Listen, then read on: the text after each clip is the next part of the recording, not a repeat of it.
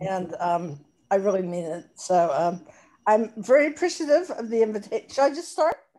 Should I just start? You all ready? So I'm really appreciative to have the opportunity to do this brief presentation with you all tonight. This is a really important topic, which is suicide. And this is a topic that often, even now in our culture, it can be um, hard for some people to talk about. It's, there's actually kind of still a stigma about it in some groups. And yet, especially with what we're going through in terms of the social distancing and the pandemic and everything, um, we've really got to be bringing to the forefront the mental health issues that so many of us are struggling with, and also how to support each other, our families and our friends, and even the people that we don't know. There's just we just can't afford to not be having these conversations. So I am really happy to talk with you all tonight. Um, First, let me just start off by saying I'm not a psychiatrist. I'm not a therapist. I'm not a social worker. Um, Although um, I would just say that when I was an undergraduate in college, I was going to study art. I'm an artist, really. And because of my own mental health issues, I became very suicidal and actually changed my major from art to psychology so I could understand better what was happening inside my head.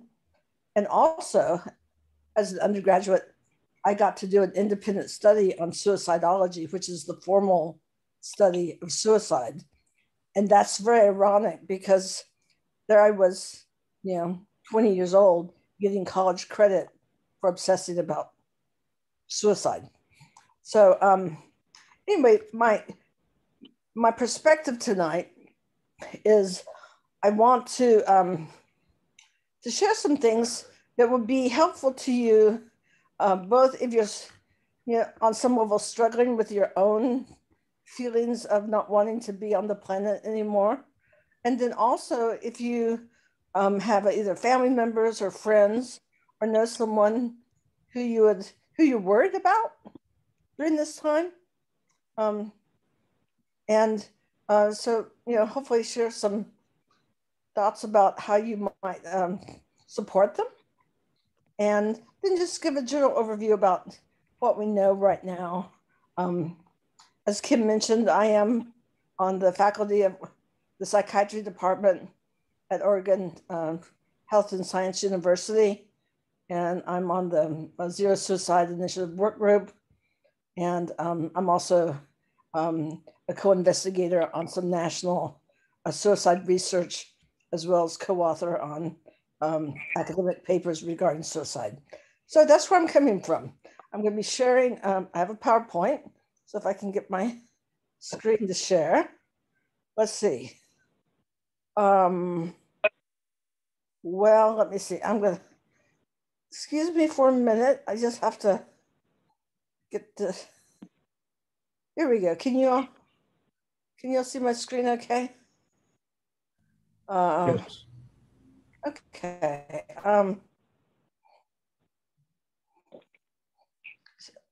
Can you just see the main screen, or can you see the screens on the slides on the side? We're seeing all your toolbars and everything. Oh, okay. Let me see if I can You can do go to it. probably slideshow. Yeah, I just can't get to it. Is the thing. Go over to slideshows. Right, one more over. Right, click on the slideshow. You're in the right spot. Up at the top. There, I found it. I found it. I found it. Okay, there we go. Okay.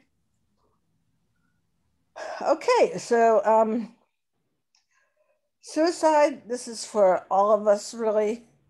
Um, whether we've known suicide ourselves or in our own family, most of us have been touched at some point, maybe multiple times in your life by someone who has chosen to go the route of suicide. It's not. let's see. Yeah, there's the arrow. You got it. Okay, here we go. So just where we're right now. So it's the 10th top cause of death in the United States. And that's for the general population. But for people who are 10 to 34 years old, it's the second highest cause of death, second only to car accidents. In terms of people, cultures most at risk, the indigenous Native Americans in our country have the highest rate of suicide. Following that is actually non-Hispanic white people. Men are more often than women to complete suicide, although between 2000 and 2016, the suicide rate among women, girls and women, rose about 50%, which is significant. One thing that really affected me a lot recently, well, a year ago, is that in the first 10 days of March, when things were just locking down because of the pandemic, calls to 911 in Portland about threatened and attempted suicide shot up 23%. When I heard that, I really got worried. And I personally started working on, at Cascadia where I work, I started working on a program to help address getting more support for people who are feeling suicidal. Also during this time, since the pandemic, where I work, yes, one of the other folks on this call reported about also working at Cascadia. Well, I don't know how it is for you in your residential program, but in the outpatient programs, I'm hearing clinicians talk about people struggling with suicidality who have never struggled with that before. So we're seeing it on the ground. And I think there'll be statistics coming out, if they're not already out, saying that because of the pandemic, things are even worse. And this is really such a alarming thing on so many levels. My undergraduate degree is in psychology, but I ended up going to art school. And so I've thrown in a few slides of my art because I'm actually a person who has struggled with suicidality myself and actually tried to die by suicide a number of times. I obviously didn't, but I also lost my brother to suicide. So I've just thrown in a few graphic images of work that I've done. This is a drawing, a charcoal drawing, and I think it kind of shows a mind state of terror and panic. I mean, one picture's worth 1,000 words, so I won't try to describe this, but I think this drawing kind of gives you an idea of that feeling of like just things falling apart. So I don't know. Before we go too far in this, I wanted to make a few comments about language. So we no longer, I hear this all the time. People will talk about someone having committed suicide or trying to commit suicide. But really, folks, suicide is not a crime, at least not in the United States. So we need to not use language that makes it sound like a crime. It's much more skillful to say that someone tried to complete suicide, or they completed suicide, or died by suicide. The reason I'm just even bringing this up at all is because we need to change the way we talk about these problems. Because if we make them somehow so not okay that we can't be honest when we feel it, or when someone that we love feels it, it's going to make it much harder to solve and address by by making language reflect that this is something people will go through, but we're not criminals because we have this pain inside of us.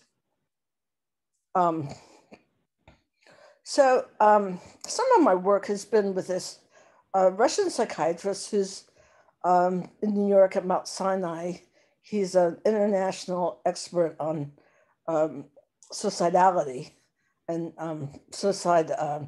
Well, his name is Igor Galinker, but he's really leading the way nationally in research and thinking about how to assess people for imminent suicide. But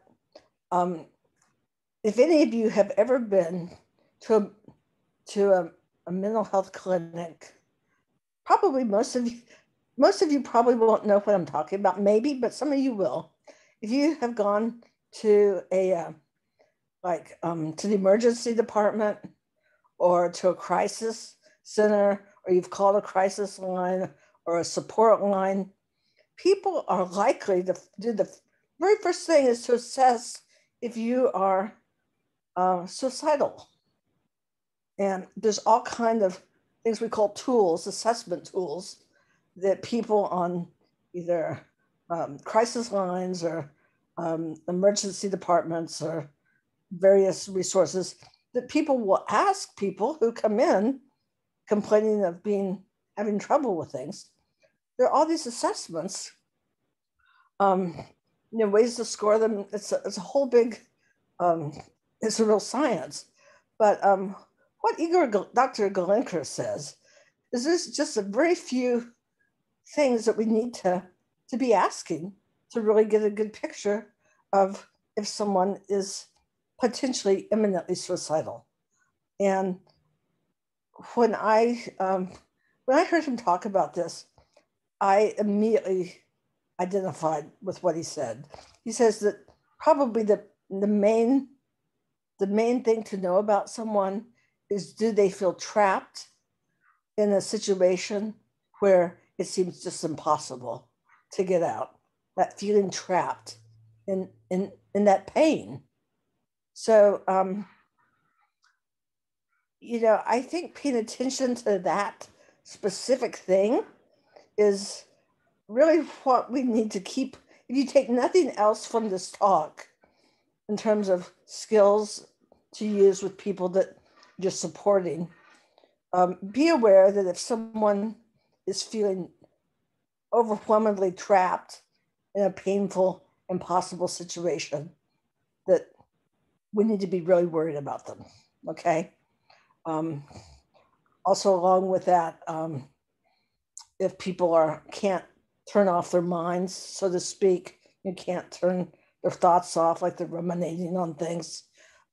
If people are missing a lot of sleep and there's just no place they can go to get away from the emotional pain, if people just get to the point where they can't stand it anymore, those are things to be worried about. This is a very poor resolution picture of a pen and ink drawing I did. The name of this drawing is called Pain Cry. I think even though it's a terrible resolution, that you can see the human images in it.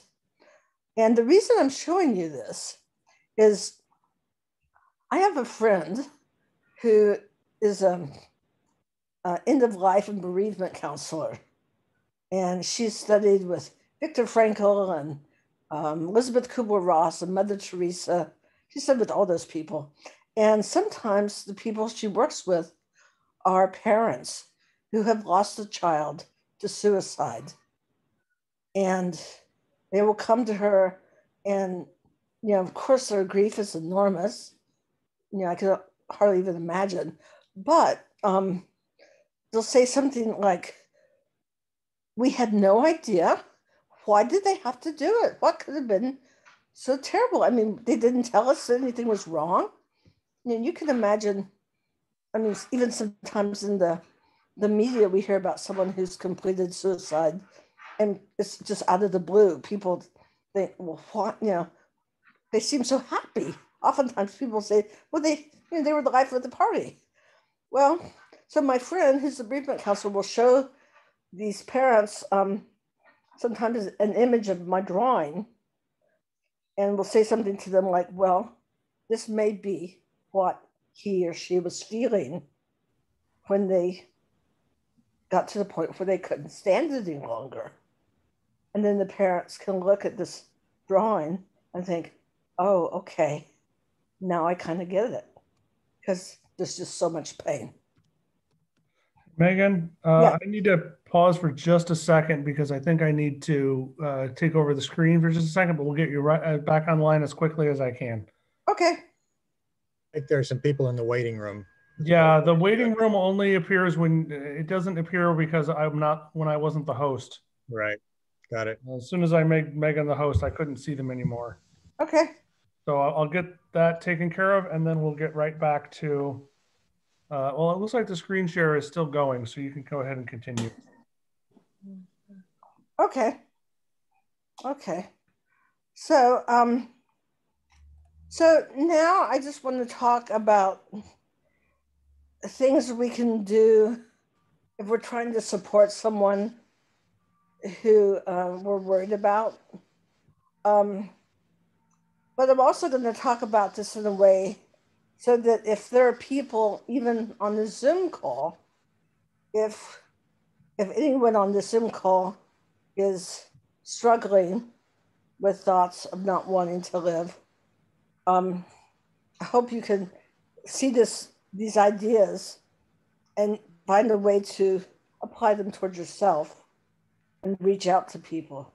So the first thing, and also this list is both things that I've gotten professionally, but also based on things that have worked and helped me through my hardest times. One of the first things is that if someone is at risk for suicide, stay with them. Don't leave them alone. It's like being isolated is a really, it's very bad for someone who's thinking of ending their life. Now, to say that right now, when we have quarantine and pandemic going on, it's very challenging. But even if you're just on the phone with someone, or outside the window, or on going for a walk or whatever, stay with someone, stay with them, don't leave them by themselves. If you yourself are struggling, look at ways to make contact with other people. Isolation is really hard for people who are thinking of ending their lives.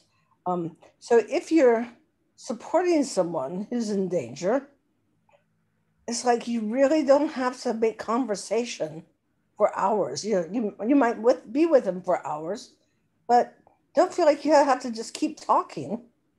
It's actually sometimes most powerful just to sit in silence with someone. Sometimes if we sit in silence with someone, and if we have the opportunity to hold their hand, that's great. But if not right now, that's okay too. But just holding that space with someone, that is that's a gift we can give of ourselves. And talk is not that necessary. It's a good idea to make use of the resources in the community and nationally that we have. And towards the end of this PowerPoint, I will list some phone numbers that you can use for support lines and places. So know that that's coming up. I believe you'll be able to get a copy of this PowerPoint if you need it. And if, check with Kim and Lars, and they can get it to you, I believe. So if you're with someone and they're suicidal, encourage them to call the crisis line and be there with them while they call. That's actually better than calling for someone. sometimes you do have to call for someone, but the more that you can have the person who's at risk taking action for their own lives, there's some power in that. It's empowering for a person. The next thing I have there is that sometimes when someone is struggling, just to have a place to stay with someone who's supportive is harder right now because of the pandemic. But the reason I put this on there is because, especially in my younger days, there were a few friends I had, and I stayed on their sofas so many nights. And it was just because I didn't want to be home by myself. And they understood me and they supported me. And yeah, I wasn't homeless. I had a great place to live, but I just needed to be around people. And they were embracing me, both figuratively and literally. So another thing is that if you're talking to someone who is struggling, acknowledge to them that you understand that they are in significant pain. And also know that you may not understand the depth of the pain they have. There might be a lot of aspects of it that you really don't have a clue about. And yet, if you demonstrate to them, on one hand, that you would like to understand more what they're going through, that's good. And if you realize that even though you want to understand, you may not even be able to understand, but you're still going to be there with them. You still care. And kind of this, the idea that, I'm going to stick this out with you. I don't know exactly what you're going through, but I'm here with you for the duration of it. That's powerful. That's very powerful to someone who's struggling or can be. This last thing I wrote is we all hold out hope for each other, even when the person themselves or ourselves feels hopeless. If we can hold hope for each other, that's, as human beings, a service and an act of love that we can do for our fellow human beings. And sometimes we can hold hope for someone we know really well. Sometimes that holding hope might be for someone we just met. And I don't even know how to say exactly what it means. It's more like a concept of that I recognize someone else is out of hope, and yet I believe that things will get better, and I'm going to be here with you and have this belief that you can get through this. Wrong one. Let's see. Okay, now here are some resources. Let's see. So top of the list is Multnomah Crisis Line. The Multnomah Crisis Line is, that's a great resource that can orient you to just a whole host of mental health resources within Multnomah County. There are other resources. They can also do things like at Cascade where I work, there's a program called Project Respond. If someone is in the community and having some kind of behavioral health really significant problem, and say they did not able to go get help on their own, Multnomah Crisis Line has the ability to initiate a call to Project Respond, and then two clinical people will go in person into the community and meet that person where they are and assist them. And then, so that's a great risk. And then also the Multnomah Crisis Line can give you a host of other resources, depending on what you need. this is a great clearinghouse of information. The next thing on the line is the David Romprey Warm Line. That's not so much for crisis, but if you're a person who needs support and just needs to connect with someone, that's a good place to call. It's staffed by people who have their own lived experience of mental health issues and who've gone to training and are peer providers. So good people. Next on the list is the National Suicide Lifeline. You can do this by phone or by chat. I do want to make note that in 2022, I believe in July, that number is going to be changing to, I believe the number will be 988. It's going to be just a 3-digit number to make it very easy, kind of like 911, but like 988. So know that that's coming up. We're not there yet, but in a couple of years, by I think July 2022, it should be there. Next, we have the Cascadia Urgent Walk-In Clinic. It's not open 24/7, but it is open from in the morning till I'm not sure, like 10 at night or something. But people can be seen in person there. Next, the Lines for Life. For senior loneliness, good to know. Then the youth line, because we know the youth are having so much trouble for good reason. Yes, please make sure you have that. The self-injury hotline, and then finally the Trevor Project for LGBTQ youth or young adults.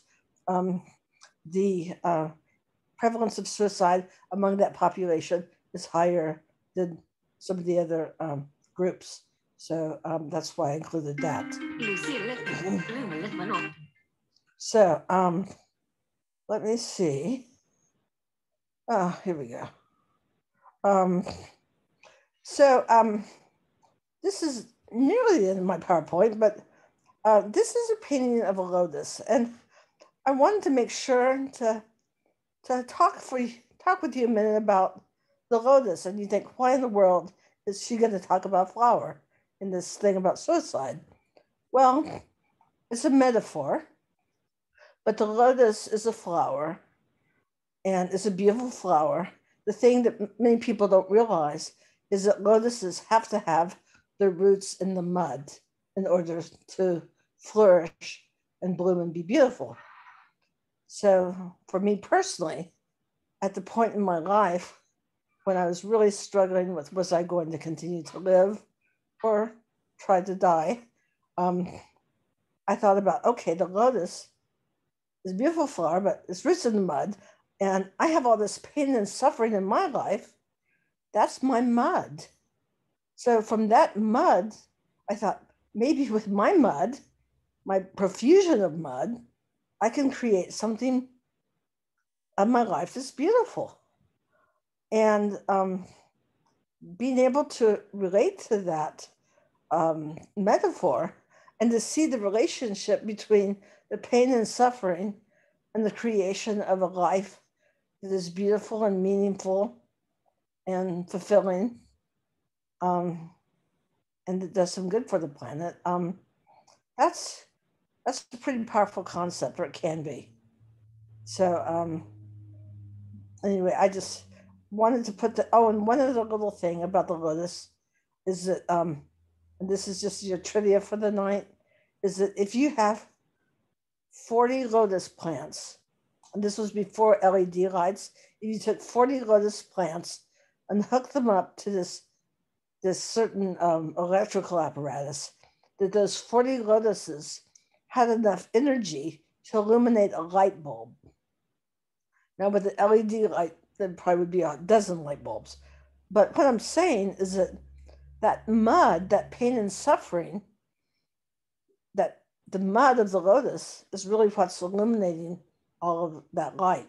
So for those of you who are suffering and struggling, and for those of you who are trying to envision a way out of that suffering for someone you care about, this metaphor can be key. So that's pretty much what we have. Here's some information where you can reach me. Kim was kind enough to mention my book coming out on May 1st.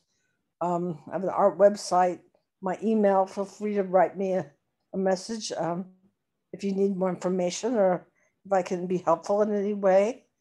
But with that, I would just really like to open it up to if you have any thoughts or comments or questions or any way that, maybe if we can open this up to some discussion, I think that could be a really good thing. So anyway, I think if I could jump in here real quick, what would be helpful is if you stop sharing the presentation and we can see everybody in gallery view. And then if somebody has a question, could you use the raise hand feature? And that way it'll bring you to the top and we'll know that you have a question. So hold on, let's see. So you're I know, I see. So it looks like, okay, you're fine, Megan. Yeah.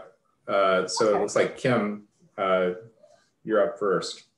I just thought maybe you could tell people a little bit about your book and how that connects to suicidology. I did share your book cover with the board, but I just thought you could maybe give us a little bit of a blurb about it. Well, thank you so much. I just want to say that it's a memoir, and it's with all the work I've done. So the subtitle is Surviving Schizophrenia and Suicide Through Art. So my formal diagnosis, psychiatric diagnosis, when I was 19 with schizophrenia. So this tells the story going through 45 years of dealing with a very serious psychiatric diagnosis and a lot of my own feelings of being pulled to in my life. And as an artist, I love to create. So there's some dissonance there. And then I've ended up working and really committing much of my life to helping people heal from serious psychiatric illness, including feeling like they don't want to live. So it's all put together in this book. It'll be available on Amazon, and it'll be paperback, hardback. There'll be an ebook and an audiobook eventually. So if you have any curiosity in it, please check it out. May 1st is the release date. I chose May 1st because May is the Mental Health Awareness Month. And also May 1st is the Celtic Beltane, and I'm from Irish and Scottish genes. So anyway, thank you. Let's see, Robert, you have a question? Well, just sort of a comment. We have friends who have an adult son who has had mental health issues. I don't know if they're suicidal, but anyways, serious mental health issues. He was doing quite well actually up until the pandemic, but the isolation and the fact that he was working, and so that's gone. He was working at the basketball arena, and so that's all gone, and all those contacts are gone. So he had to be hospitalized, in fact, recently. And I guess my only comment is that the patients or the individual suffering need to be thought about, but also their caregivers. And so sometimes, like the parents are friends of ours, but still, you don't want to protrude into their family business, and so there's this tension here between wanting to help, but then not wanting to intrude on these sort of private matters. So I don't know if there's anything you want to make a comment along those lines that might be helpful. I would like to comment because I think it's part of what we see is the American culture of today is very, we're all, we're not very connected with each other compared to some other cultures and other times. You know, it's like we are individualists. And so sometimes I think we might be scared that we're going to offend someone by acknowledging that there's some problem going on. But the lack of connection in our culture is partly why there is such a rise in suicidality. The lack of connection means people feel isolated. That's not good.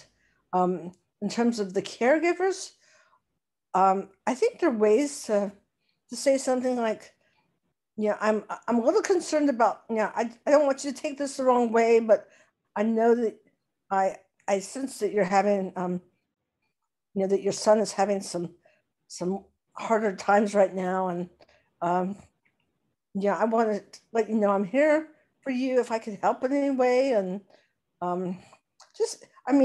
if you will express something to that family, it might be a huge relief, because that the not talking about things makes things much worse. If we bring things out of the shadows and just name them, or even attempt to name them, they lose some of their power, and it's that connection. But thank you for asking that. Thank you for bringing that up. I hope they, I hope their son and that family will be able to get some relief very soon. Thank you. CJ, did you want to make a comment or say something? Yes. CJ? Hello. Hey. I actually had a question, and we might not have time for it, and we might talk about it afterward, but I'll kind of, it's asking for advice, recommendations. So I moderate a number of online groups, different chat rooms, or different online spaces. And what I've run into a lot is how best to support people in a fairly anonymous setting who come in with suicidal ideation, who like we have someone who's actually in the hospital at this moment because they're kind of live posting from the hospital, but who comes in and expresses their very fairly graphic feelings about what they would like to do to kill themselves. And I have conversations with the other moderators about how we can continue to have this be a safe space for other people who have gone through similar things, who are trying not to get triggered in that way, while also supporting this person. So I was wondering if you had any recommendations. Yeah, for supporting someone like in this situation. Yeah. So first of all, I would, even with the group's help, draw up some meeting guidelines, some ground rules for the meeting. And as a moderator, I wouldn't necessarily just make this list myself. I would have some ideas of what I think would be good, but also have the group you're moderating take ownership of these guidelines and do the work in terms of coming up with the ground rules. And then if there's something really missing, then as moderator, you bring it up and say, how about this one other thing? But part of what you're describing is people who are vulnerable being triggered by very graphic descriptions. Yes, that would be very triggering.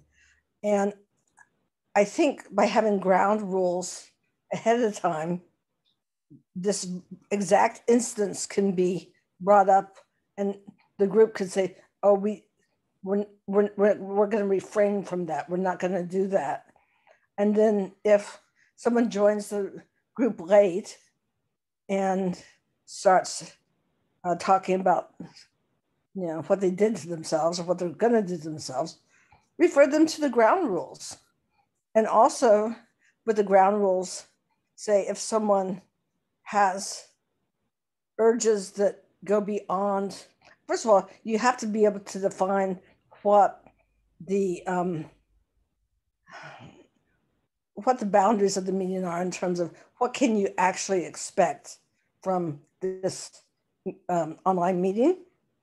So if someone presents something outside what they can reasonably get help with during this meeting, have a number for them, say, you must call the National Suicide Lifeline.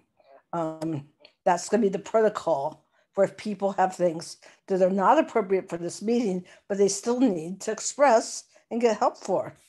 As moderator, you do have to protect the people that are on that line. And also, if someone comes on to that meeting with that level of, where they're in the process of being suicidal to that level, they need intervention more than possible, probably through an anonymous line. So maybe by having those boundaries and getting them directed to a source that can actually provide some very real-time intervention if necessary. That's what I would recommend. Is that helpful? Yes, thank you very much. Have you done any of that so far already? Yeah, the moderators have been discussing, setting some guidelines and providing resources at the same time and kind of trying to redirect while maintaining boundaries. But I like the idea about having the members take ownership, because we've been kind of discussing it ourselves. We haven't opened it up to the group yet. Yeah, and even with the members taking ownership, you might even consider saying, if you are going to be part of this meeting, you need to agree to these guidelines. Do you agree? And then people, because they want to be part of it, will agree. Yeah, okay. Other anyone else have any? Lars, did you have something? Yeah, I appreciate you reminding us about something that I guess I regret. Many years ago, there was a friend of ours. She was in our church choir, and her husband died suddenly. And when you're in an environment when you have a lot of friends around you, so forth, sometimes I think we might figure, well, everybody, this person must be sick and well. For people to say, "I'm so sorry," about something you can't do. This is obviously where something bad is not going to happen. It's already happened. And I thought, well, I don't want to be the 150th person to say, "I'm so sorry that your husband just suddenly died." And I regret, I should have, said, "Hey, I'm sorry. There's not, I'm sorry. What, can I help you?" We weren't close friends, but we were fairly casual friends. And so what I want to say is, I think you reminding us that if you just say, "Hey, if there's anything I can do," or if you see some behavior, you think, again, like Robert said, you don't want to say, "Hey, just invite myself into your family dynamic, what's going on," unless you're, that can be a little difficult or challenging or just the wrong thing to do at that time. But just to acknowledge that, hey, I understand, if I can do anything, just to acknowledge the fact that there is somebody who cares, and that part. I would I appreciate that you said that you brought that up. In general, I think can be a really good thing, a powerful thing to say, I don't know what to say to you. I'm aware that you just lost the person that you love so much, and that's gotta feel awful, but I really don't know how to express, I don't know what to say, but I just want to acknowledge that this has happened to you, and I'm here for you. Can I go get you? Can I go to the store for you? Rather than say, if you need anything, if people have someone say to them, if you need anything, they're likely to not say anything. That's kind of something in our culture that we tend to say. but if you can think of something specific to offer and say, you know,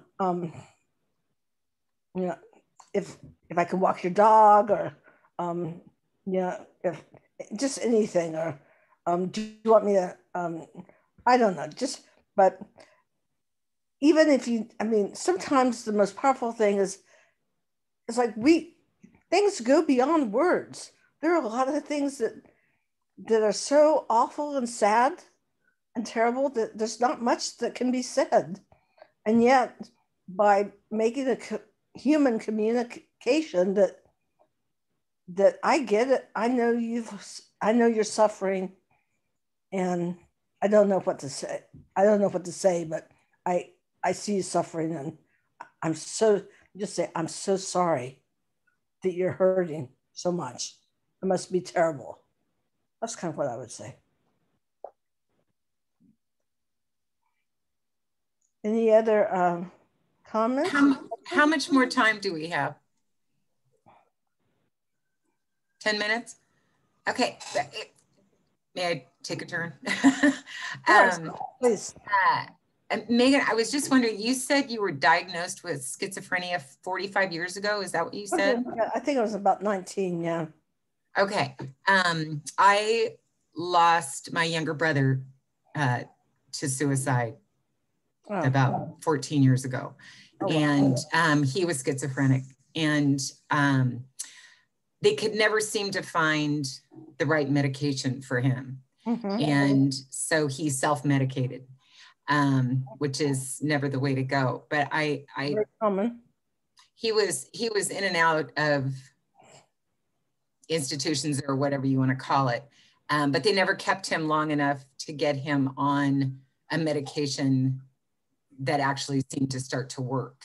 They would, he'd be on it for brief periods, and then they'd release him, and then he'd just go off it. And so I'm just wondering how they came up with the right medication for you, and how you stuck with it. Because I know it's very altering. He just always said he felt like a zombie. So that's why he was taking it. The side effects are terrible. And first, I am really sorry to hear about him. I hope you will read my book, because it will go into. I plan on it. I plan on it. My father and I have been reading and reading and reading. I mean, and long before, when he was first diagnosed. But he was diagnosed with several different things too. That was another problem. Me too. Well, let me just say that my family, I've been hospitalized over 100 times. We're talking electroshock, insulin shock, leather restraints around my wrists and ankles, all of that. Oh God, love you. And worse. I hated the side effects of the medication. I go on and off, but mostly off, because the side effects can be terrible. I did get myself, I happened to find out about a drug that was in a trial, a clinical trial, that had a good side effect profile, that didn't seem to have the side effects that I hated the most, one of them being weight gain. And so for 2 years, I was flying back and forth from Oregon to California, Southern California, to be in a clinical trial. It helped amazingly. Now, I took that drug religiously for 20 years. February a year ago, I developed a very rare and potentially fatal disease from taking that type of drug. So I can't take it anymore. So it was like a fairy tale for a while, and reality is that it's very hard. And yet, here I am, So having the medication can be a real game changer, but it's complicated. Drugs are not simple, and even for me, with a drug that had that was very easy to take in terms of side effects, I developed this very rare, potentially fatal drug, and was in the ICU. But at the same time, we, the human beings, are incredibly resilient as a species, and we're creative. And there's a lot of love between a lot of us. So there's a reason to hope and to stick our hand out to help somebody. And if you would ever like to talk with me more, please connect with me. I'd be very happy to talk to you and your family. Thank you. I appreciate that. Yeah. Anyone else before? CJ, how are we on time? And I think we've got time for maybe like one big question. Somebody really is going to miss it if they don't ask their question right now. Anyone? Do you have any thought? Sorry, I didn't raise my hand. I was just wondering if you have any thoughts about, we have quite a few younger children in the family, you know, 9 to 13-ish, that are really struggling this year because of the isolation. And, you know, some of them we're even seeing, you know, what I would worry is a little bit of early self-harm and some things like that. And I'm wondering, have you heard anything about like maybe some programs that are available for parents to better understand how to like maybe catch things early, what to look for that would be like true signs of concern? I'm just kind of, I feel like, man, this could be just a really big issue. And if we don't catch it really early, we're going to have a lot of problems. And so I was just wondering if you know of anything for parents to keep their eyes out for. Yeah, the resource that comes to my mind first is the Oregon Family Support Network. I've had colleagues that have worked through them. I don't know exactly what, even if for sure they have something, but that's where I would start looking, is I would contact them and ask just say what you just said. And I suspect they would be able to point you in a direction to help. And then most of you are familiar with NAMI, the National Alliance for Mental Illness. That's a great resource for parents who are needing support or needing more information. I don't have anything really specific to tell you, but those are places I would start. Okay. Thank you. I think that's great. Hopefully that stuff will go out to parents through schools and stuff too. Yeah. Okay. So I would just like to say thank you to all of you being part of this call tonight. It's been a real pleasure for me to spend this time with you. Thanks again to my neighbors, Kim and Lars. And if I can be a resource to any of you, please access, you have my, my email. I also have my art website. You can contact me through that. Thank you. And I'll say good night for now, unless there's anything else. Thank you all. Good night. Thank you. And North Tabor's a great place to live. Agreed. Thank you, Megan, for your thoughtful, vulnerable presentation. Yes. Wonderful. Anyone who would like to stick around, we're going to go into our regular meeting now. If you came just for Megan's presentation, feel free to go and make dinner.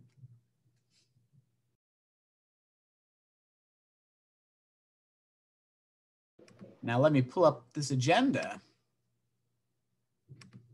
Are there any introductions we should be making right now? Any new folks, new faces?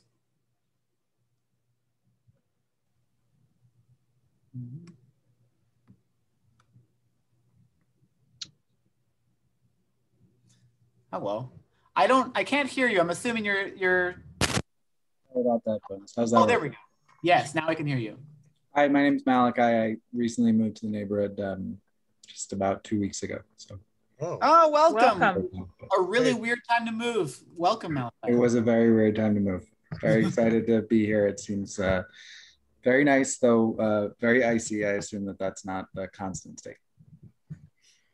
Not, well, it stands to the test of time. Okay. We had the presentation introductions. We should probably move on to some of our regular old approval of the February minutes. Quick question about that. Do we have enough board members to approve the minutes for anybody who knows the rules here? I think we need 50%. How many board members do we have now? 10. There's 10 total, and there's 1, 2, 3, 4, 5, 6. There's enough of us. Okay, just making sure. Okay. So I guess I would move to accept the minutes. Has everybody seen them? Did Sarah, did she send them out? She did. I think she sent them out. I didn't read them. I've been off my computer, so I haven't really paid it much attention. So if you guys say they're okay, I'm all good with it. It is kind of a formality. So I'll move that we approve the minutes as provided to us. I'll second. So chair will call for a vote. All right, then Greg, Go you ahead, have the CJ. most. No, you know, you. Okay, this is what happens when we're co-chairs. Nobody knows who's on first here. But there's been a motion to approve the February minutes. All in favor say aye. Aye. All not in favor, nay. Anyone abstaining? All right, the ayes have it. Yeah. All right. I don't know. We're kind of bouncing back and forth if that works for you. Yeah, let's do that. All right, then. Treasurer's report. Do we have Treasurer's report? Treasurer's report is, can you hear me? Yes. Treasurer's report is same as last time. We no incoming or outgoing monies. We have $2,589.98. Wow. Thank you. Did you see Laurelhurst got themselves a social club? Oh, I don't know. Oh, well, that's we'll talk about that later. Communications update. Yep, there's not a whole lot to say for me. I will have the, I'm recording this meeting and I'll have, after the meeting, once my computer processes everything, I'll upload the file to the Google Drive. I think, depends on how big it is. Yeah, we could also do an unlisted YouTube if that works easier. Yeah, I'm not sure, but we'll figure it out. That's all I have. Okay. And I could just say that Stephanie and Stephanie will not be here tonight. Neither will Jules, because they don't have electricity. Okay. So there's no Southeast report from Stephanie. Hi, this is Jules. Can you hear me? Oh, Jules. I'm here. Oh, are you the green phone? I must be, because I don't have internet, so I called in. Hi, Jules. Hi. Glad you're with us. Well, that's good. Before we jump there, before we jump into Jules and the proposal for new business, was there anything in I see land use transportation report? I'm always unsure of what that is exactly. Well, it's a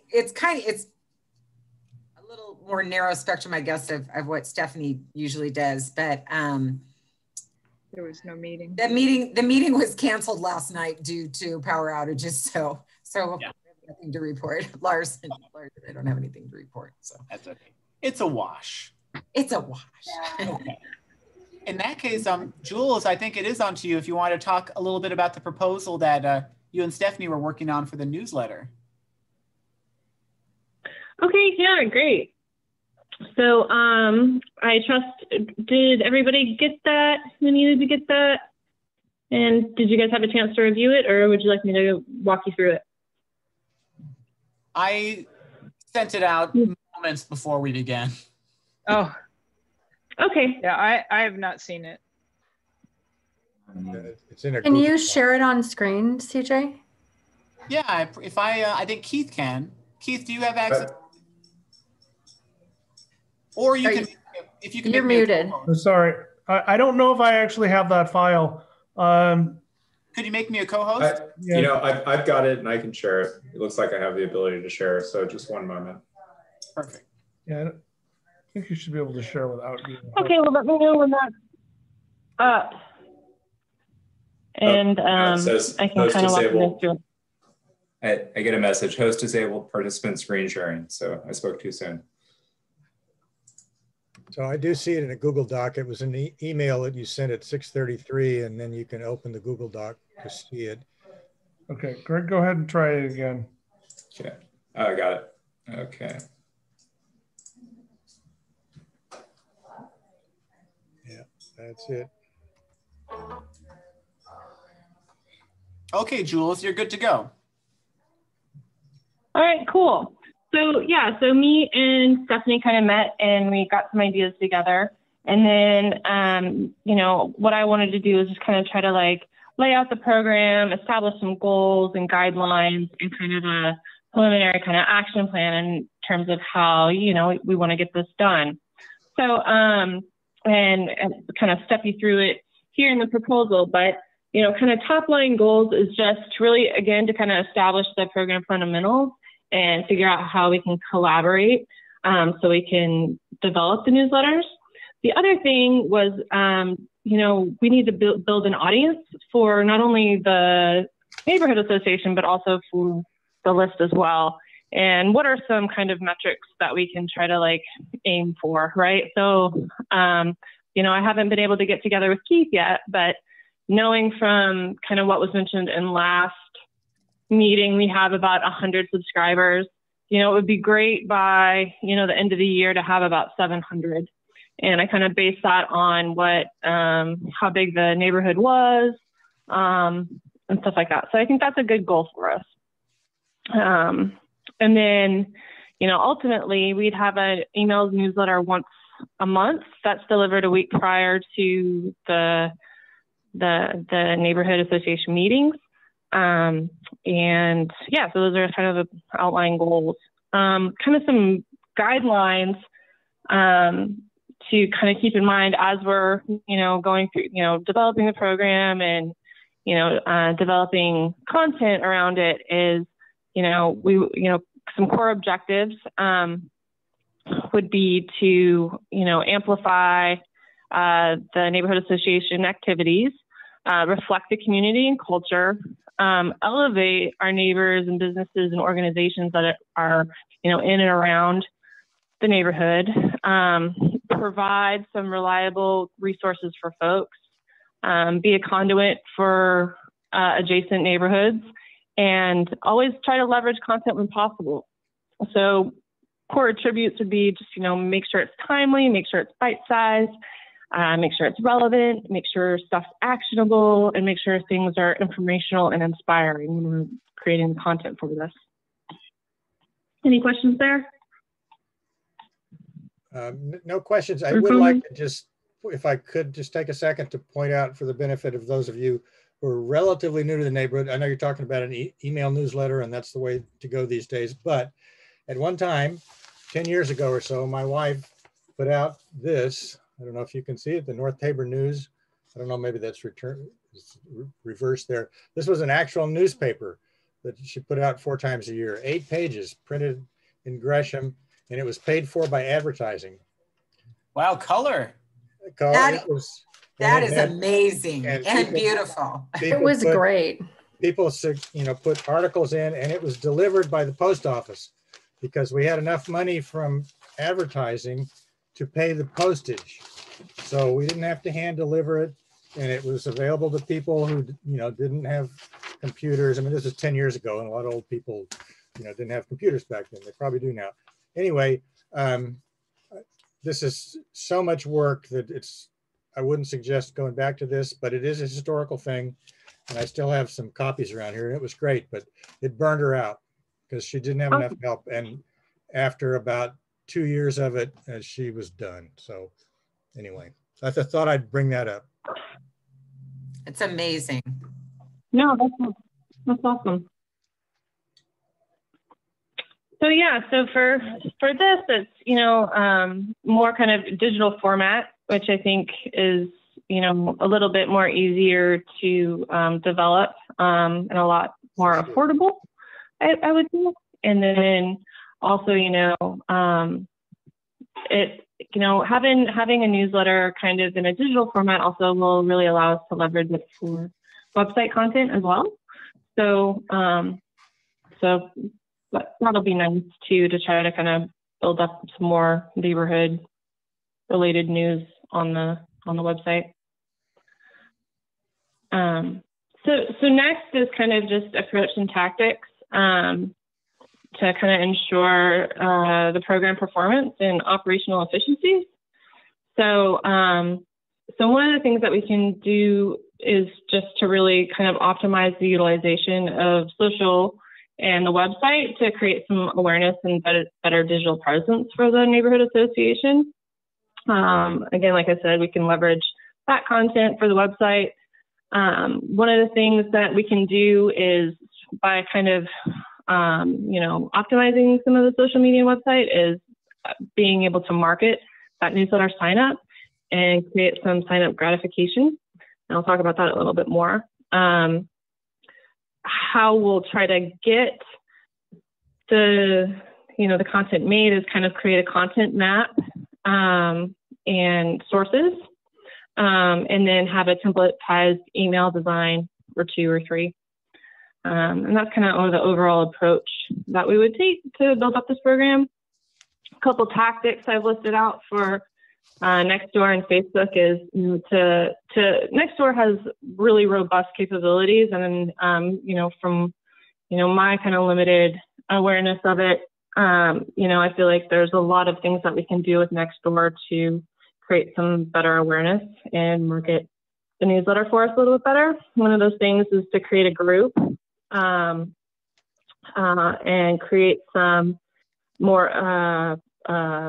more targeted posts for signup, as well as targeted posts for contributions, and then kind of create like a regular posting schedule within Nextdoor around the newsletter and for meeting announcements.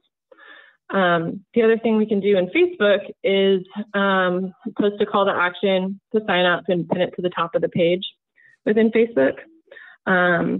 And then kind of adhere to a regular posting schedule on Facebook as well around the activities that we got going with the newsletter and the meetings.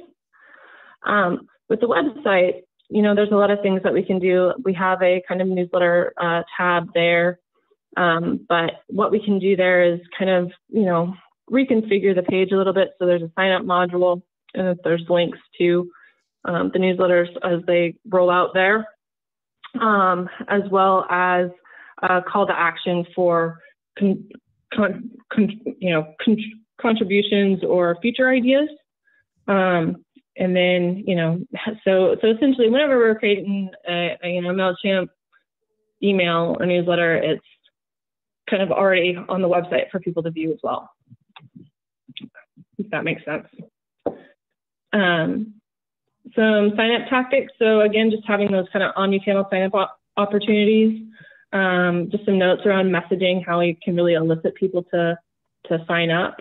And then once people sign up, we should provide kind of an immediate gratification by having a welcome email that gives kind of, you know, a little bit of, you know, hello, welcome, this is us, these are some of the core places you can find us, and, you know, glad that you're here kind of message. So yeah, I think that's really important to have that kind of welcome experience once you do kind of commit and sign up to the email. The next thing is, and this is what really me and Stephanie worked on, was just kind of creating a content map that identifies content types, categories, and topics I've started a spreadsheet tool that we can reference for that development.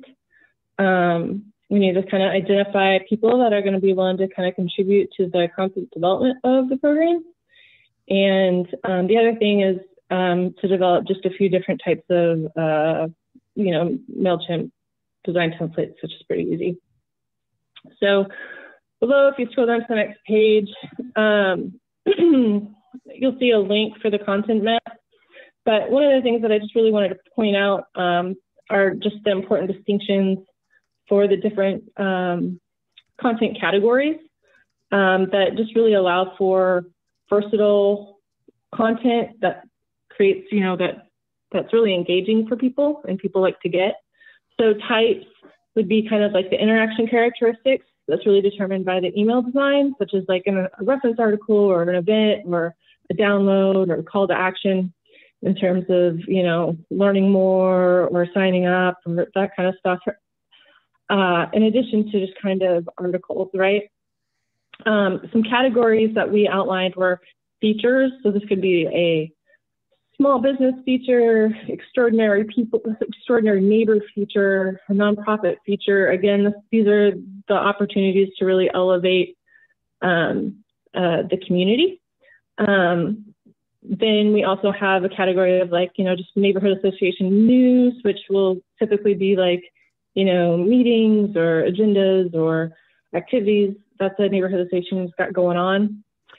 We have recreation, which would be like parks news, parks events.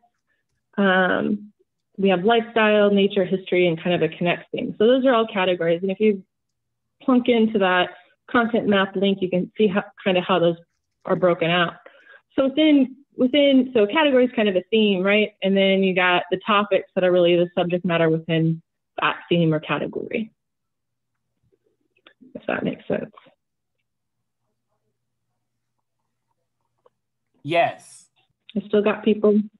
Yeah, this is awesome. Thank you for doing all this. No problem. So kind of the action plan is, we kind of have a core team. And Keith, I know we haven't had a chance to speak, but you would be part of that team since you're the communication central. And then me and staff would contribute as well.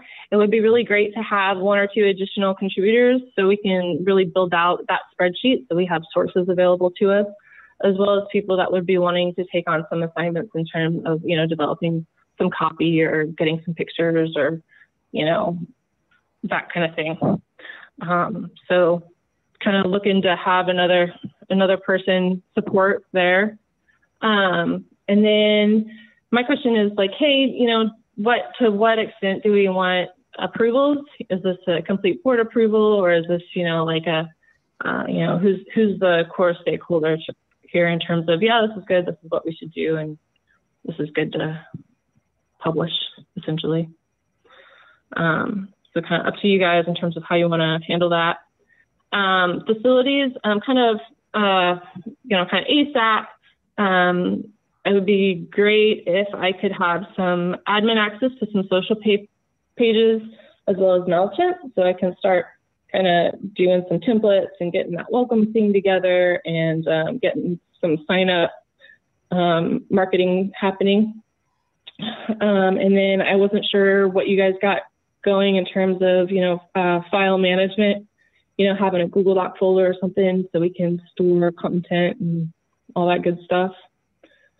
Program procedure. So this can be truncated. This might be kind of more work or more elaborate as I kind of, but I just kind of wanted to map out all the steps here and, we can figure out how we kind of want it. But essentially you want to kind of outline something first and then identify, the needs of that and assign who's doing what. And then once you get the content kind of together, you need to get it into an email design. You need to preview that email and make sure that, things are spelled right and links are working, and then the email needs to be sent. So that's kind of the procedure there. For social media, in terms of being able to kind of create some more optimization there, there's a few things that I've lined out here. in terms of creating like a, you know, a group, getting some post drafts for sign up for social media, and then getting some post drafts for the meeting event, and then having some final posts by March 8th. Website, again, is something that we can do now pretty quickly. Getting that sign up module in there, getting some new messaging in there, archiving the old links, and getting links to most recent newsletters in there. When I went in there, it looked like there, you know, there was just old links to the like 2015 or something newsletters. Yeah, we like. And then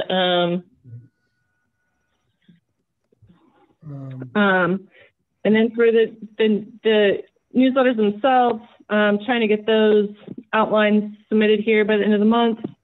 Trying to get things drafted, you know, at the beginning of the month, and get it activated by March 8th. So I understand, like, I'm kind of new to the group, and these are just my recommendations. So, you know, you guys can kind of, you know, tell me what you're thinking and how this sounds and stuff like that. And, you know, this is just kind of my first take at it, in terms of how to kind of put a program together, without much, you know, input from you guys, obviously, you know. So, you know, this is how we could do it. This is one way we could do it. Obviously, there's a lot of different other approaches that you can take to get this off the ground. But this is just kind of one way of going about doing it. So, yeah, so that's what I was thinking. Yep. Well, that's great. The overachiever. Jules, this is Keith. This is great. I've been, you know, I'm excited to see someone, you know, getting started on with a plan to create some content, because, you know, I've been kind of keeping things running from a technical perspective for a while, but haven't had time to write a lot of content. So this is fantastic, and I'll be in touch with you soon to coordinate a little bit more. Awesome.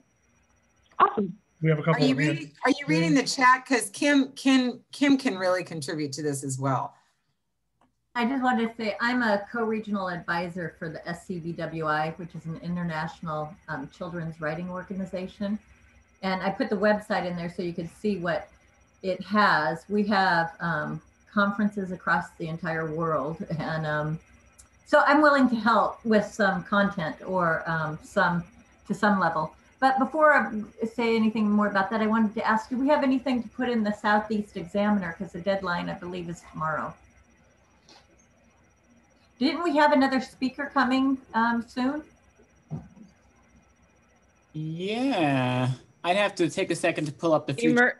Emergency response, I think next month.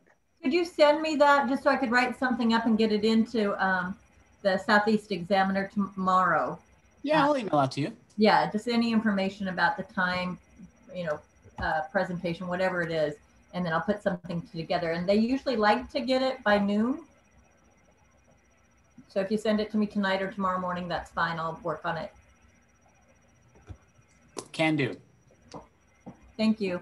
And now, Ross and Kim, did you have something you wanted to say? Just that we pushed the wrong button. Oh, very good. Oh, you were trying to clap, but you raised your hand. I understand. But Robert, are you clapping, or is your hand raised? Well, no, I was just going to say a key to neighborhood organizations or anything like this is that the neighbors, the people out there, they've got to be employed to do the work. If the board members or the people who come to these meetings every month, there's only like 15 or 20 of us. If we somehow think that the work to do the newsletter and do all this stuff is stuff that we have to do, we will burn ourselves out. So it's really important, particularly for content. There might be people, somebody who's a photographer, and that's all they'll do. They'll take pictures of their garden or whatever it is, or people who are writers. And Kim knows some, but other people might want to write about something that's of interest to them. And so the challenge is to reach out to them and realize that they can contribute to the newsletter, whether it's digital or on paper or whatever. But just please don't think that we have to do the work. Our job is to reach out and get other people to do the work. We, particularly on the board, we coordinate and we talk to each other and we kind of manage, but this is what kills people in neighborhood organizations, taking on too much on themselves without getting other people to do the actual work. That's all I had to say. Yeah, I mean, I think that's a great point. One thing I just kind of want to like reiterate is that, you know, typically, you know, monthly newsletters, especially when they're digital, really need to be bite-sized. So when I'm thinking, you know, in my head, when I'm thinking about content, this is maybe a paragraph and a half. But again, we're really going to be leveraging longer, you know, other sources that have maybe written a blog on something or whatever. Like I think the key here is that, hey, the newsletter or the email, if that's the format we're going to go with, is really these bite-sized little bits of information. Whereas more long-form stuff would be like a blog post. And if we had kind of a blog program where people are, you know, spending a lot of time writing long articles, you know, those would be a link within this email. Does that make sense? So I really feel that, you know, if we can get our sources together and if we can kind of get some ideas and get a few of these out, it's not a long, laborious process because it's not going to be really, really heavy content. It's just going to be a lot of bite-sized little pieces of information and resources and mentions and, you know, nuggets. Otherwise, it would be a ton of work every month to be able to deliver on it. I don't know how to read. Yeah. Thank you. Patty. I don't know how to raise my hand like you guys did. There you go. So Jules, would this be also a place where we could link up with some of the things that we get from Southeast Uplift? Because, you know, all the land use and some of the things like that, they're easy just to copy and paste. All you have to do is be like, hey, like write one sentence, hey, updates on land use, yada, yada, check it out here. And then you link it to it. Like we wouldn't even really have to write anything. We would just simply have to have it present in the newsletter. You know what I mean? Genius. Because you can, their newest newsletter you can talk about. Go ahead. I'm sorry. Oh, their newest monthly newsletter was very comprehensive and had a lot of really good information in it. So, I mean, we could just go in there and copy and paste links for whatever we wanted to put. You know. Exactly. As long as we were explaining what the link is in our own language. We can't steal their language when they're talking about more information. It would be our language. Hey, did you see, you know, news from you know, yeah. So it would just, you know, if you're a social media person, it would just be like, hey, you want to share? It's like it's writing a social media post essentially for something that you've come across and you're referring people to. So as long as we're not plagiarizing it and saying, hey, this is our content, but we can link people to other content, no problem. So the reason I brought that up is because Mount Tabor had a link about 2 months ago about landlord stuff. And I linked on it and it was all new stuff that I had not heard about before. And it was very, very important, you know. So, I mean, those are the types of things that we could, you know, get out to our people. Not that there's a lot of land. I think one of the important things to the community is family events and kids events like camps in the summer, things like that we could list, at least links to where they could find them, because I think that's something parents search for a lot. And it would draw in a lot of readers if we had that kind of content. Yes, thank you. And then so I think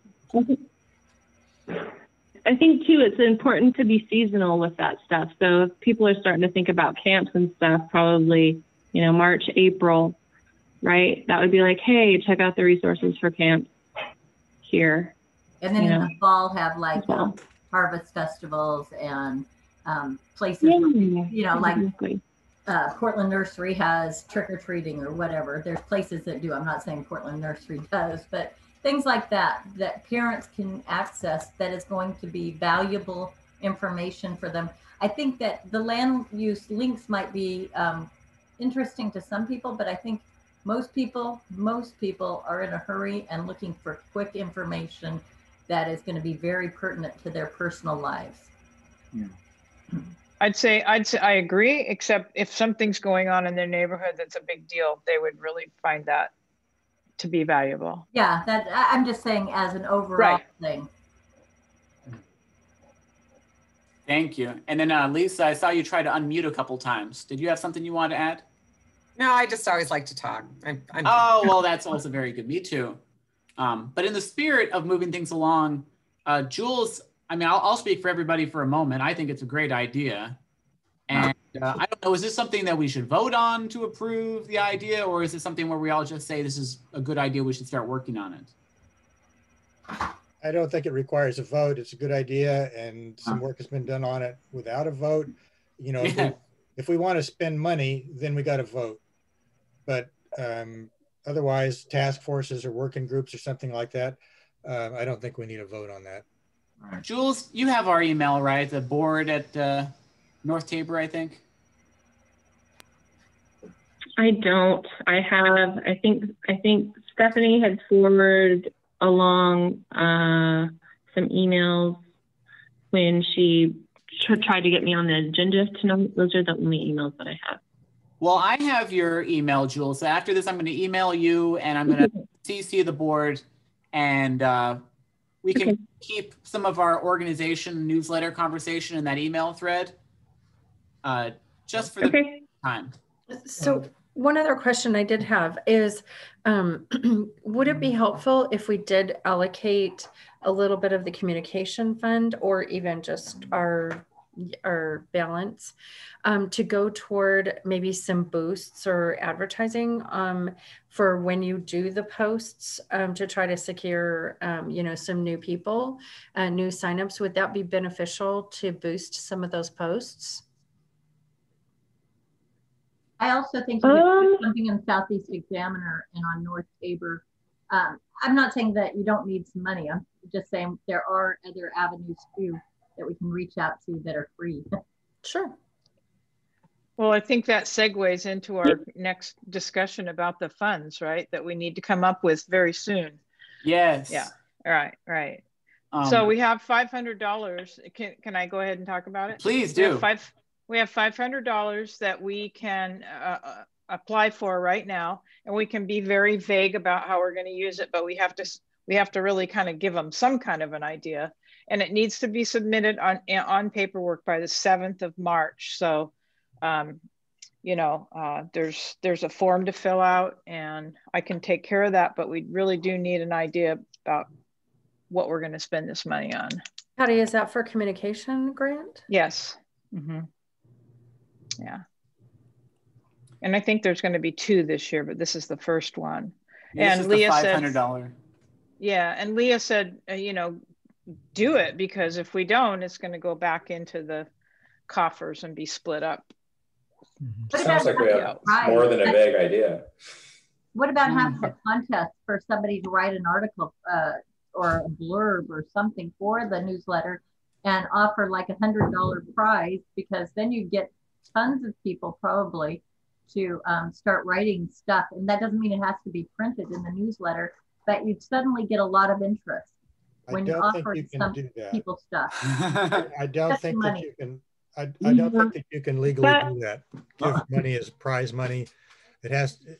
I'm not a lawyer, but I think that would get you into trouble. But you can be pretty vague and say this is for outreach, and you can just say digital/print or whatever, or to increase the neighborhood participation. It doesn't have to be very specific. They're going to give us $500, and then at the end of the year we'll have to say how we spend it. But it could be spent on, almost anything that is conceivably. I mean, we pay for the website that way. Yeah. We pay for the Zoom that way.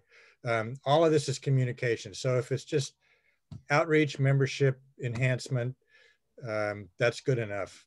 They'll give us the money. It's automatic unless we You just could don't ask probably for it. just say marketing.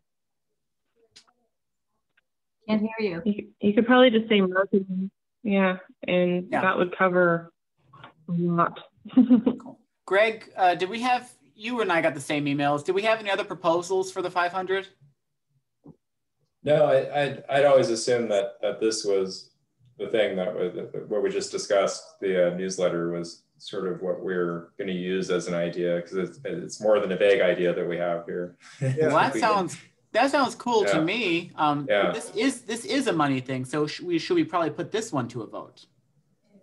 Well, I mean, we're asking for money from them. Oh, so we don't have to ask for, I mean, we just need to fill out the form. I guarantee you, you've got so much information in what they already put together. You're going to get the money. You'll get the money if you just, give them a ham sandwich. All I want is a form. All right. So, who would like to fill out the form and give them a ham sandwich regarding the Patty? Or are you raising your hand? Patty, you're muted. But I'm assuming that you're saying that it's something. I'll do the form because I already started talking with Leah, and I'll take her some cookies. I won't give her a ham sandwich. Yeah, and then it sounds like we're keeping it fairly vague: marketing, newsletter, digital media, etc. Yeah, newsletter, digital newsletter. Yeah. I think it's very vague, so you don't have to get stuck into doing something you decide you didn't want to do later. Yes. Just make it very vague. But just to let you guys, you can give prizes. You can't have a raffle. You can't have something like a gambling thing. But we, for our organization, which is a C, don't like that idea. Whatever it is, and it's a nonprofit, we give prizes for stuff. But we can also do advertising too. But I think that we could get free advertising from the Oregonian and from Southeast Exam. I mean, little blurbs, not big pages. Sure. And so I know some. I don't know if in the past, if radio, a 10-second radio ad on. We've got a ton of radio stations here in Portland, so it's not like an OPB or any number of them. Just 10 seconds, like I don't know. It's just an idea. If we have to find ways to spend money, I'm sure we can if we have to. Well, it's only $500. It'll go quick. Yeah, it's not going to go very far. Oh. Cool. All right, sounds good. Thank you very much, Patty. And we'll talk more about this at the next meeting. The last thing on our agenda that was time sensitive is, was anybody able to look at that? And again, I sent this out moments after the meeting started. A letter, it's about sanctioned campsites by, I don't know how to pronounce his last name, Rob Nose, representative for not my neighborhood, but I saw something like that. I don't remember where, but and I don't remember the details, but I glossed over it where we're. Yeah, I'll give you the general rundown. Is his constituents outside of our neighborhood to the west, his constituents were upset about the situation with unhoused people trying to find places to live. Neighbors are mad. The people who live outside are struggling. And then so Rob and I'm sure a lot of other people were considering asking the council, I'm assuming the city council or the county, about pushing for sanctioned campsites. So essentially places where you will not be swept, your campsite will not be destroyed while you're away, where you have basic amenities such as garbage. Maybe I would advocate for some needle drops or sharps containers, some very basic showers, electric hookups, as a somewhat more humane way to support our neighbors who do not have access to stable housing. And the ask of us was to see if, as a neighborhood association, we wanted to sign on with their drafted letter. And it's in your email. I sent it out to the board a little bit ago today. Does anyone ever know what happened to the Wapato Jail proposal? I just don't know what ever happened with that. It opened, right? I haven't heard much about it beyond that. I haven't heard much lately, but I know that it had all the kitchen facilities, the beds, the showers, the everything. I'm just wondering if we could look into that a little more to see if maybe there's more, because it already exists and it seems a lot better to me if I were homeless than a tent. especially in cold The weather. problem Well, is there's only 84 beds right now. Oh. Yeah, and many thousands of people. Yeah, and so it's very limited. It's wonderful, and they've got, yeah, like you said, the kitchen, the facilities. They've got the I don't know if it's a rehab program, but they're also very kind of strict as to who they're allowing in. I think mothers and children is who they're trying to accept first, and people that they're really trying to get, you know, back out into the community and get a place of their own. So if you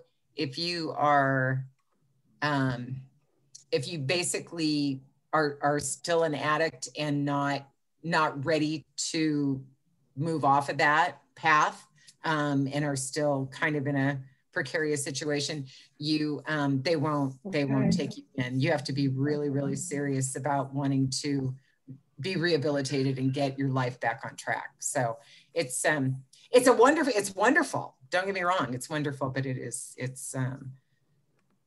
very limited. I hadn't heard about it for so long. So yeah, CJ, Yes. CJ, back to your question. How long do we have to take a little bit of time and read this? And because we do need to have a board vote to sign this. When does he want this back? Greg, do you remember the time it was a very soon due date?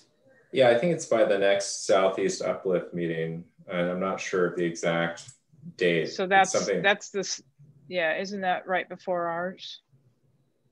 Oh, I don't know. Let me skip to the paragraph about what he's actually proposing. Why don't you read it to us so we can all be on the same page? Yes, I'll give it to you. Essentially, you know, can you see my screen? Yeah, I can. Okay. Thanks for reading this letter. It's not a state issue. My constituents, everyone's very upset, et cetera, et cetera. And then we get to the meat of it. We're not going to have enough affordable housing and shelter. And as someone working in residential mental health, and this is me talking, CJ, I agree with this. We don't have enough affordable housing or shelter to meet. Right. The time has come for a city and county to allow for sanctioned camping.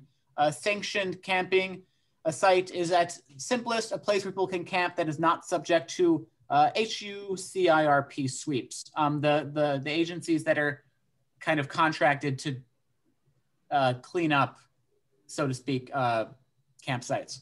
These things should be provided with hygiene stations, regular trash removal. That means, you know, fairly regular trash removal. Ideally, the small sites are spread out all over the city, not just in one large area.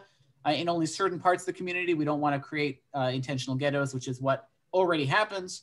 Giving people places to go that aren't public parks, schools, and neighborhood rights of way ensures that these public spaces remain usable for all community members.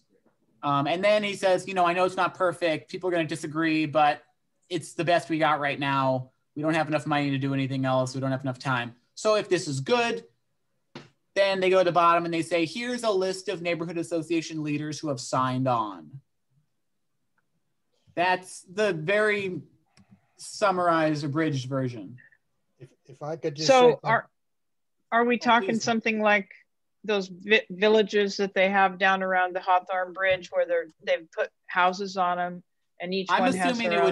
I'm assuming it would be smaller than a Right to Dream 2 situation. You know, before I wanted to sign on, I'd want to know a little bit more about it. I mean, I like the idea. I would definitely say I agree with the, you know, the bathrooms and the washing stations and the removal of garbage. But I just want to know a little bit more about where it would be, because like certain places downtown, when I would go running, I literally have to run over human feces. And I know you're saying that some of it would be cleaned up, but I'd just like to know where these locations would be so that I have an idea. And it's always nice to say it's not going to be in a park or a school, but that they say the same thing about porn sites and stuff, you know, what do they call those places? Adult stores. And then they put them, you know, 2 blocks away from a school. I would just like to know it's a safe location. I don't want to sign something, agreeing with something if I only know the basic realm idea of it. The basic idea I love, but I'd just like to know kind of where these sites would be. Yeah. If I could just say something, I totally agree. There's too little time. I mean, we saw this an hour ago at the latest or earliest. And there's no details in here. The devil is in the details. Now, if it says at the bottom, neighborhood leaders, what does it say? Who is signed It up? does indeed say neighborhood association leaders. So I don't know. Okay, so the leader, if you personally want to sign on, you're a neighborhood association leader, but that's different than having the North Tabor Neighborhood Association say, yes, we want to do this. Right. We haven't had enough time to look at it. If you want to sign on as an individual and you're a leader, that's great.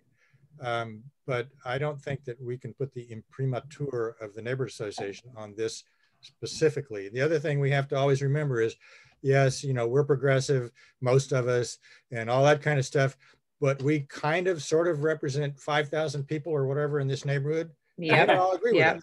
A bit.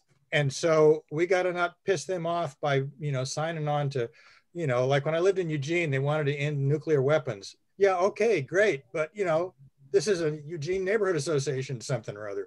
So let's just take our time. And anyway, that's probably all I should say about it. But I think it would be a good idea to consider trying to invite either Representative Noss or anyone else who's a proponent, who's promoting this idea to come to one of our meetings and explain, give us the whole story of what's happening. That's a great idea. What we should, and what these are, like what is the vision, more than just a few paragraphs.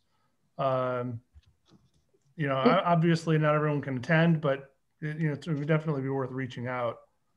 And this would be a cool concept too, to put in like the newsletter, or a link, in the newsletter up on the website and stuff. And then that way we could promote that meeting where we'd have people come and talk about that. And then we'd really get some neighborhood interaction and what do people think and what are, some other solutions. I think this is a really great topic for a neighborhood meeting. Panel discussion or something about it. Absolutely. Oh. You could have a survey monkey on it for our community, our area, and ask what did they want? Yes, no, a mixture of something. We could do a survey. And I'm sorry, but I really have to leave. We've got lots going on here with power outages and people. Anyway, so it's been a great meeting, perfect, really good meeting. You two guys are great leaders for the meeting, and we'll see you soon. Okay. Thank you, Robert. Yes, we're not going to require, I think, a vote for this thing. If we're just leaders, it sounds to me like anyone who's on the board would count. Anyone who wants to individually sign on, and then Rob Noss, of course, asks if you have questions, you can call his office, talk to the interns about it. Yeah, I think, and as a leader, you would just say like it's your name and you're a part of the organization, but I wouldn't sign on as the organization. Yeah, I might not even say co-chair. I might just my name, member of, or lives in, whatever. Yeah. So if anyone's interested in that, I sent an email to everybody in the board email, and you can just get that and go hog wild and let them feel. Okay, I have a random question that doesn't pertain to anything. I do not have a hand raise option here. On the bar reactions. Yeah, there's reactions. Okay. And then it should be raise hand, its own little button. I don't have it. I have participants, chat, share screen, record, reactions. That's what I have too. Yeah. And then when you click on reactions, if you click on participants and you bring it up on the right hand side, down at the bottom of all the people that are in the meeting, it'll say invite. Raise hand. There it is. Yay. Okay, I'm raising my hand. We can do this. It didn't do anything. I don't see anything. Lower hand. Well, that's boring. I didn't even see it do anything. Yes. A lot of great things to learn. Yeah. A lot of great things to learn. Loving your background, CJ. Yeah. Yeah. I mean, we got a second to show off, but then I'm going to actually eat. I'm gonna go eat. Yeah, I know. I moved to what? I moved we adjourn. Yes. I second it. He's had it. Yeah, everybody. All right. It's time to go. Great meeting, you guys. Good job. Bye, guys.